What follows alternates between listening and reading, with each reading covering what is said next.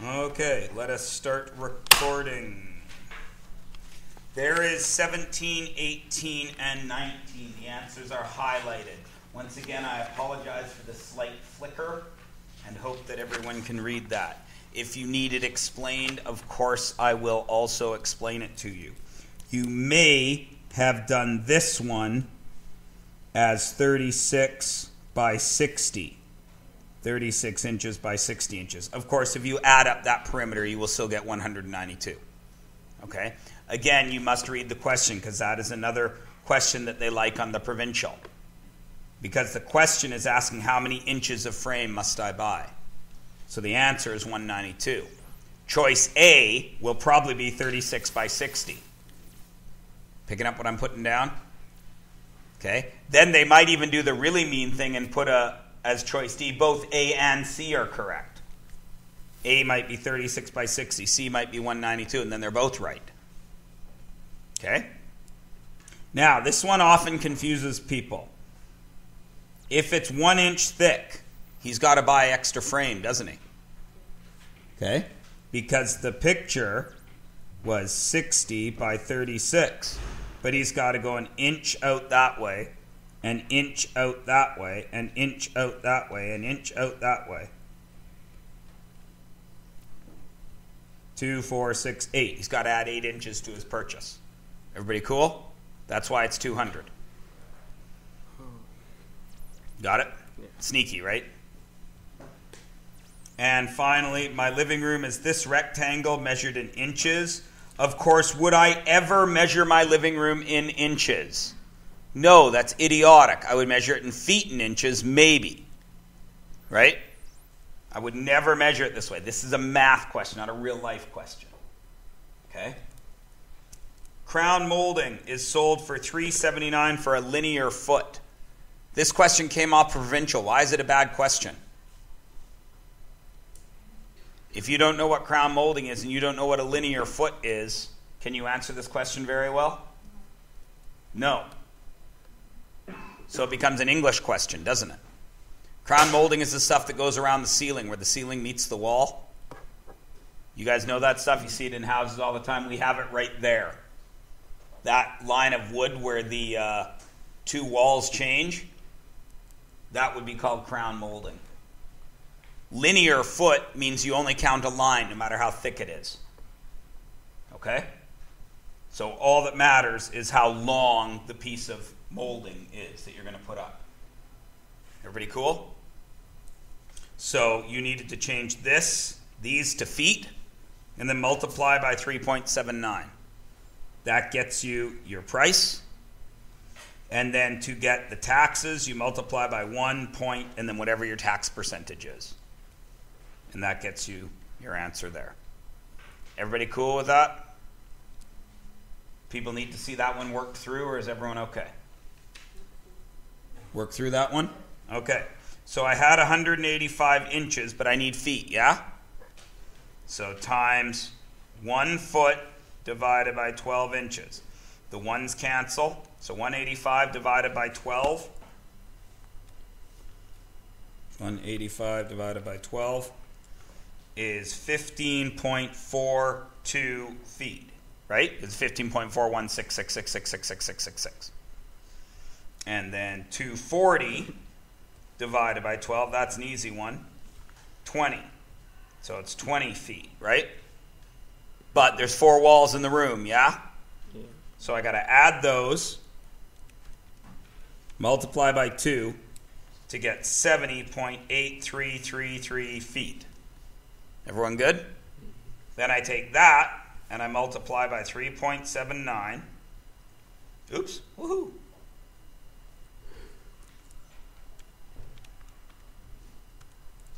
$268.46. And then I multiply that by 1.12. Everybody good? All right.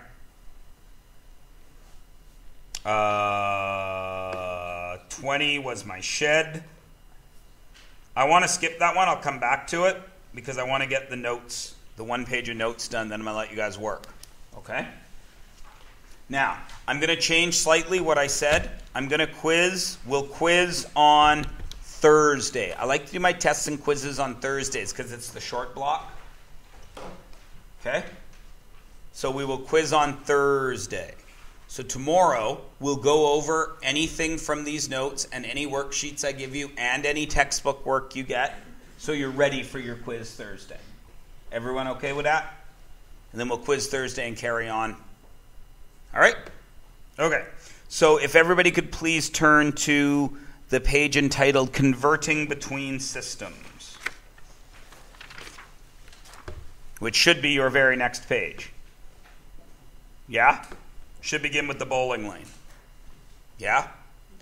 Okay. Now, if you were paying attention 2 days ago, 4 days ago, whenever the heck we talked about it, you remember that we set up a fraction to do conversions within systems, yes? What was that fraction? What you have times. Have times what you want. What you want. Divided by what you don't want. And where do you find this? In the question. It's in the data booklet. Right? But I haven't given you guys your data booklet yet. You have. So, but I've given you the page that's important for it is in your notes. Right? That's where you have to go to find it. Now, I remind you, that is the only thing you get on your provincial. Anything else, everything asked on the provincial, you can find the answers from that sheet. But sometimes the measurements aren't on that sheet. Do you understand what I'm saying? Mm-hmm. For example, if I want to transfer milligrams to grams, that's not on there. That's where you got to remember, oh, milli, that means 1,000. Picking up what I'm putting down? So you got to be on the lookout for that. Okay? So you get this from your data booklet. That's where you find the fraction. And then you cancel. Right? You cancel the units and you cancel the number 1. Because that's always going to disappear. Everybody cool? All right. So if this will work with systems when we stay inside them, the beautiful thing about math is it always works. That's why math is actually less confusing than you want to think about it to be, because rules are rules in math class. It's not like English. Okay? O-U-G-H in math class would only be oog. In English, it's 75 different sounds. But in math, it would be one, because math has rules. Everybody with me? So if this worked before, do you think it will work now? Of course it will. And again, you will get to a point where you don't have to set it up. You won't have to write all this down. Most of you are probably already there. You're probably already seeing when you multiply and when you divide instead of writing it all down. And that's great. That's where I want you to get. But in my notes, of course, I'm going to write it out properly, right? Because that's the point. So my bowling lane is 19 meters long. What is that measurement to the nearest foot? So what do I have? Meters. So 19 meters times what I want and what I don't want. So on my sheet, what do I want? I want feet, correct? And what I don't want is meters. Can I find on my sheet feet and meters? Right here. And what is it, Noah? 0.3048. Right. 1 meter is 0.304, or 1 foot is 0.3048 meters, yes? It's right on our sheet. If you don't believe me, there it is. 1 foot is 30.48 centimeters. Or, on your sheet, you guys have it as, if I'm not mistaken, 0.3048 meters. Your notes came from 1 year's data booklet. The other data booklet that I'm going to give you came from a different year's provincial. But they're the exact same thing, aren't they? Because meters to centimeters would just move that decimal 2 places, yes? So, we go to where we're working. 19 meters. What I want is feet. So what I want is 1 foot. And what I don't want is meters, 0.3048. meters. The meters cancel, the 1 cancels, and I'm left with 19 divided by 0.3048. And I punch that in. Correct? And that, of course, will get me 19 divided by 0.3048. 62 and a bit. 62.3 feet. Now, since this question says approximately and to the nearest foot, that answer is going to be 62 feet. Is everybody cool? Nothing changes. It's exactly the same thing, except now your fractions aren't going to be in the same system. Otherwise, it stays the same. Hannah drove 62 miles. Farron drove 98 kilometers. Who drove further? Do I have to convert them both? No. If I convert one of them, am I good? Does it matter which one I convert? No. They both will work. Right? So, I'm going to go ahead and convert Hannah because I read her name first. She drove 62 miles. What do I have? 62 miles. What do I want? Kilometers. So look on my sheet. What's the comparison? I need km over miles. 1.609 over 1. Yes? The 1 cancels. The meters, or the miles cancel. So it's 62 times 1.09, which is what?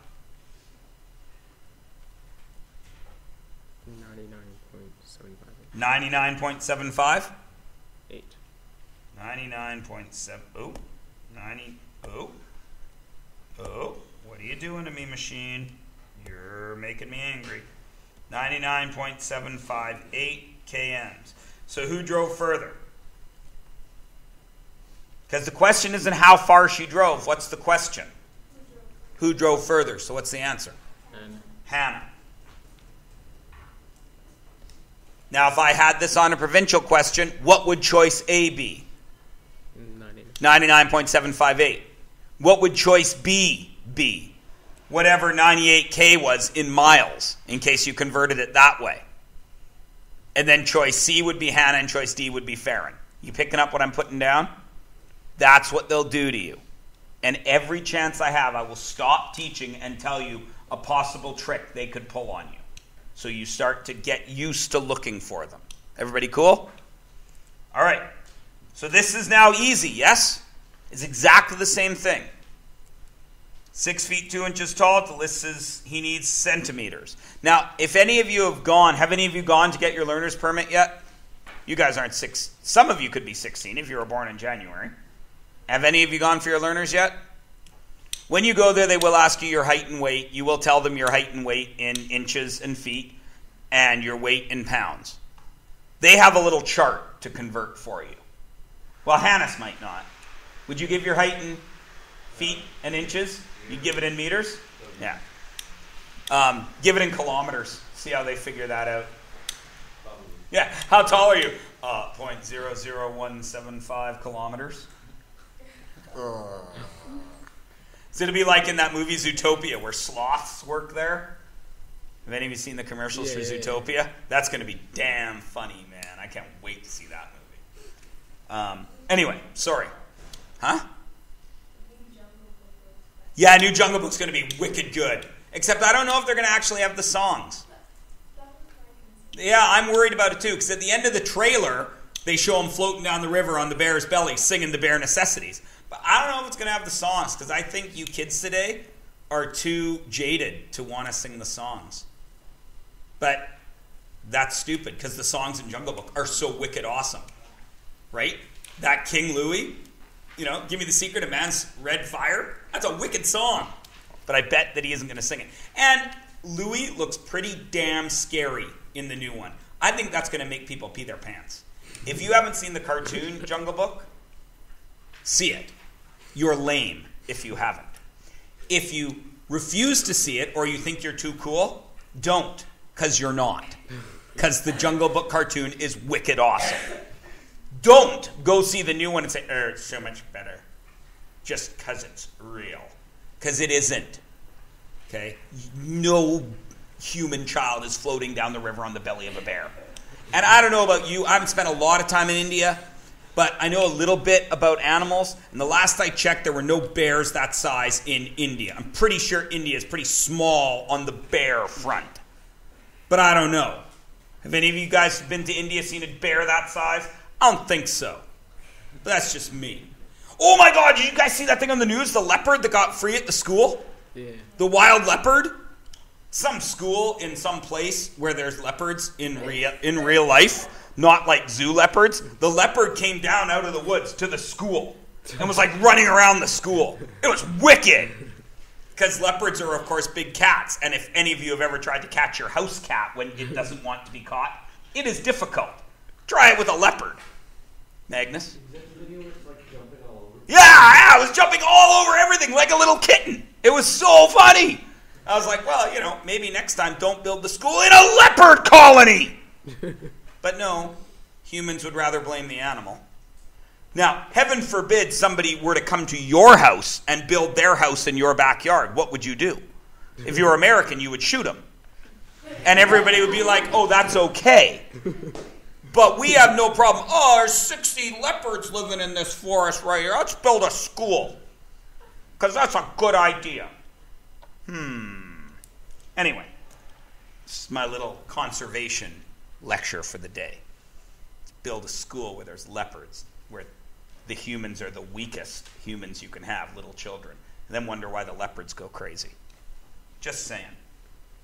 So back to my good friend Alex, who's 6 feet 2 inches tall. He has to do his measurement in centimeters, correct? So, how are you going to do that? Because this is feet and inches. And if you look on your data sheet, there is no comparison of feet and inches to centimeters, is there? Oh, there's inches. But there's inches to centimeters. So if I take this and I turn it to inches, can I then do it? Picking up what I'm putting down? Mm-hmm. So first I got to do 6 times 12, and then I got to add the 2 inches to get 74 inches, correct? Yeah. And once I have 74 inches, then I can convert to centimeters, right? Now the question says I have to do it in centimeters.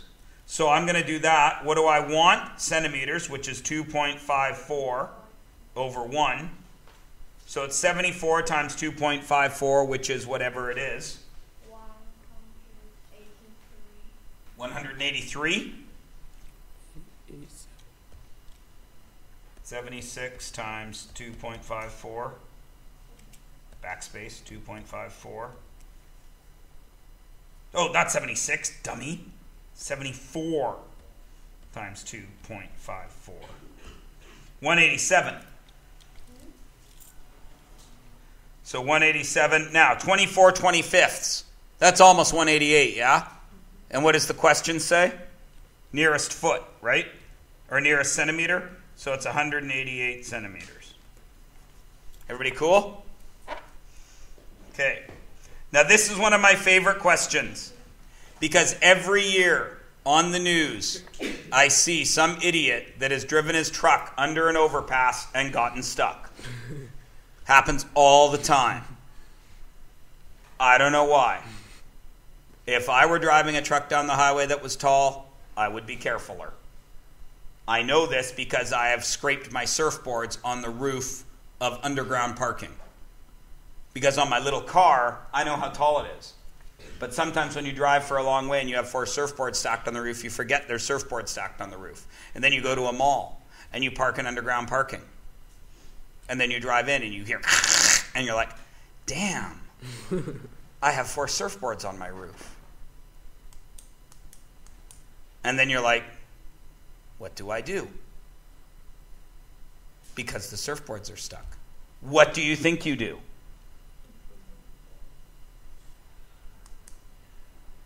Right, backwards. Well, then you're just going to damage your surfboards more. They're already stuck, Noah. Take them off your roof. They're stuck, Noah. The ceiling is pushing on them. What did I do? Leave your car there. Leave my car there in the mall, blocking the entrance to the parkade. Wrong. What did I do? What? That is exactly what I did. I flattened my tires. Let all the air out of the tires, sinks down enough, back up 10 feet. Pump your tires back up. Well done. Nobody gets that. Magnus. The roof was okay, yes. The surfboard. Which? The roof of my car, the surfboards, or the ceiling of the parkade? Which one are you caring about here? Think carefully before you answer. All right, so of course, will this guy fit under the bridge? This is another question of which do I convert? Do I have to convert both of them? Do I? No, as long as I convert one of them, I'm going to be okay, yeah? So if I convert 3.5 meters to feet, or I convert 11 feet 9 inches to meters, either way I'm going to be okay, right? So which one should I do? I personally, I'm going to go 3.5 meters to feet. 1 foot over 0.3048. So I do 3.5 divided by 0.3048. And that gets me 3.5 divided by 0.3048 is 11.48 inches. Or 11.48 feet. That's how tall the bridge is. Or how tall my truck is. How tall is the bridge? 11 feet and 9 inches, yeah? Is 9 inches a decimal? Yeah. Is it 11.9? No. No. It's 11 and 9/12, yes? Which is 11.75, yes? Do I still fit? No. My truck's 11.48. The bridge is 11.75. Do I fit? Do you risk it? You risk it? Nice. Then when I get stuck behind you on the highway, I'll be the one that gets out. Flatten his tires! But of course, he fits. Everybody good? Okay. And then the rest of these you can just try to convert yourself. Yeah. And that's it. You guys are going to work on that now. I am going to give you some textbook work. Page 25. 1, 3, 4, 6, 7, 8. And I'm going to give you 2 sheets. I haven't handed them out yet. I'm going to give them out right now. And I'm going to give you half an hour to do all that. We're going to quiz on this stuff on Thursday. Okay? So tomorrow you'll see all the right answers to the 2 sheets. You'll see the right answers to the rest of these notes. And of course the textbook has the answers in the back. So double check your work. Everybody cool? Now if you don't have your textbook, because you came here without it, you're going to have these sheets and 2 more worksheets to do. So work on them. You don't need to go get your textbook unless you finish all the worksheets. All right? Everybody good? Okay.